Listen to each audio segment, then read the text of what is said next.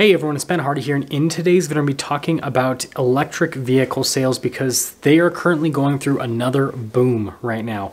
Before we get into this video though, as always, if you want to save time and money the next time you purchase a car, link to my car buying guide in the description down below. And then if you want to see more videos just like this, then I recommend you subscribe because I post content every single day. Let's get into it.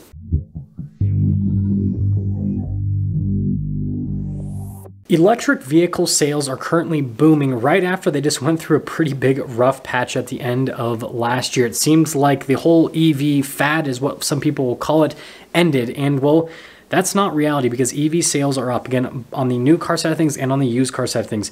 With new EV sales, it's estimated that there's going to be about 1 million new electric vehicles sold in 2023.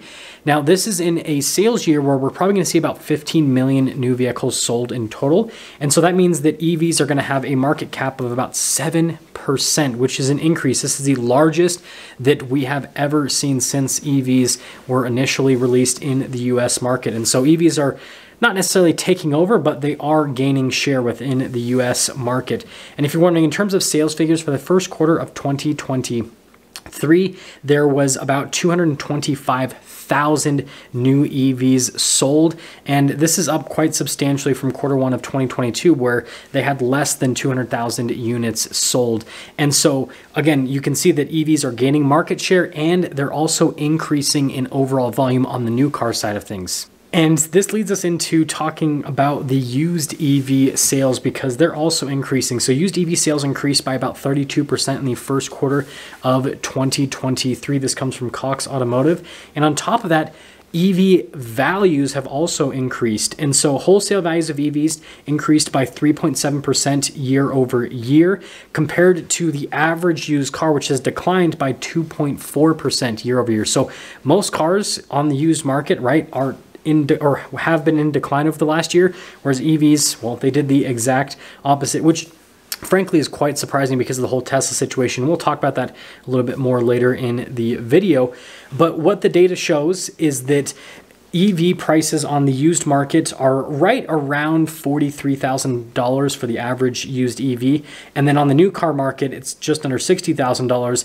And so there is not only an increase in volume, but there's quite a bit of pricing power because the average used vehicle is less than $30,000. And then the average new vehicle is less than $50,000. So EVs are not only more expensive on the used market and on the new market, but on top of that, they're increasing in volume. So it's pretty crazy. Like, people are willing to pay more for EVs, at least that's what the data shows. So before we answer the question of why there is currently an EV boom, I want to talk about why this boom is so perplexing. So at the end of last year, there was a huge pullback with EV sales, both on the new side of things and on the used side of things. Obviously, we had all the interest rate hikes, which pulled a lot of people out of the car market in general. But EV sales just died. And a big part of that was just weather conditions, right? We had a horrible winter. And so a lot of people were dealing with EV issues because of the cold, right? Charging was an issue. And, cars just had so little range that they weren't really drivable in the winter conditions. And this was obviously very public. Like, I made videos talking about this. A lot of other people talked about it as well. And so this pushed a lot of people out of the EV market. And I can tell you anecdotally on my YouTube channel, I noticed a huge shift. So like, all of the cars that I review, right, I'll kind of pay attention to like how well they do in the short term and in the long term. And I noticed with the EVs at the beginning of 2022, the views would just be really good right off the bat, and then they'd continue to be good throughout the rest of the year. At the end of 2022, whenever I'd review an EV, basically the videos would always be what YouTube system calls a 10 out of 10, where it was my worst performing video out of the last 10 videos. And then I'd look at the video down the road and it still wouldn't get that many views. And so it was like, not only was my audience just not interested right off the bat, but people weren't really searching up that car after, the fact, right? They weren't searching it up long-term like they were prior. And so this kind of showed that like there were less people looking to EVs. Now, I can tell you that anecdotally, I'm still not seeing a lot of interest in EVs. Like, when I review a brand new release with any sort of just traditional ICE car or hybrid, the videos do really well. But if it's a plug-in hybrid or if it's a fully electric car, the views just aren't really all that strong right off the bat. And then on top of that, long-term, the views aren't really solid either. It seems like there's just not as many people like Googling or, you know, doing the YouTube search with electric vehicles or these plug-in hybrids, which again is fascinating because again, the numbers show that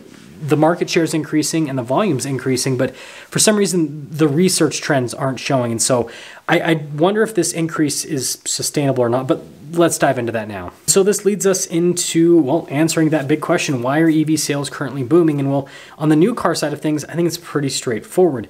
New EVs are now more affordable, whereas most new cars are not. And the biggest reason as to why these new EVs are more affordable is because of the revision with the federal tax credit system, right? Now, you know, Teslas, for example, can get that $7,500 tax credit.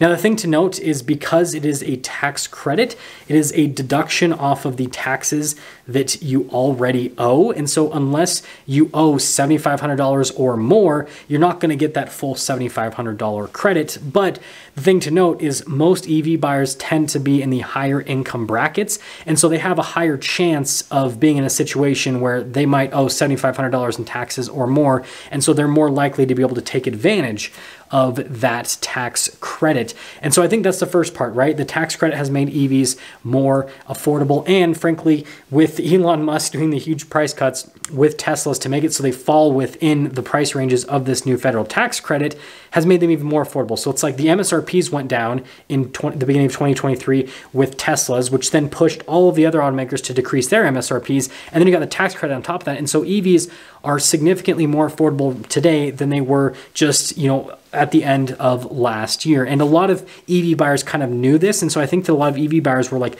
waiting on the sidelines, waiting for the new credit to be released before they went and purchased a vehicle. And obviously, that definitely paid off for those buyers. Now, there are obviously a lot of EVs that don't qualify for the tax credit, but a lot of manufacturers have basically just released discounts that are equal to the tax credit. A good one to talk about is Hyundai with the Ioniq 5. There's like I don't know if the rebate's still going on, but I know that Hyundai had a rebate on the Ioniq 5 that was $7,500 off. I'm not sure if it was lease specific, but I just know that you could get a $7,500 rebate on the Ioniq 5. And so they're doing that to make it so that it would be, you know, similar in price to like a Tesla or a Ford Mustang Mach-E that, you know, actually the Mach-E, I think, no, it does. I was going to say it does qualify for the tax credit. Anyways, vehicles that do qualify for the tax credit. And so again, that just added to the new EVs being more affordable. Now, on the used side of things, it also makes sense as to why the volume's increasing because, well, as new EV sales increase, used EV sales are also naturally going to increase as well because, well, all these new EVs are eventually going to be used EVs. And as the used car market fills up with more and more of these used EVs, well, they're eventually going to find buyers for those vehicles. And so it's just a supply thing, frankly. And so as the new EV market continues to expand, just expect that the used EV market is going to continue to expand as well. But the one thing that I will say is that's a huge uncertainty point is going to be valuation on these used EVs because right now they're really expensive. Again, the average used EV is way more expensive than the average used car, right? By like well over $10,000. And, you know, I think that that makes sense in the short term because, well, in the short term, right, EVs are more reliable than ICE cars because they have less moving parts and so they're just cheaper to maintain. But in the long term, right, once those batteries go bad on EVs, that is a huge, like that's a big cost with the EVs. And so I'm thinking that there's probably, unless there's fundamental changes with battery technology, there's probably going to be a huge dip in these EV values in the coming years once a lot of these EVs start to age out, once they need their batteries replaced, because it's going to be a situation where I'm sure that battery availability, because it's already difficult right now, is probably going to be even more difficult in the future.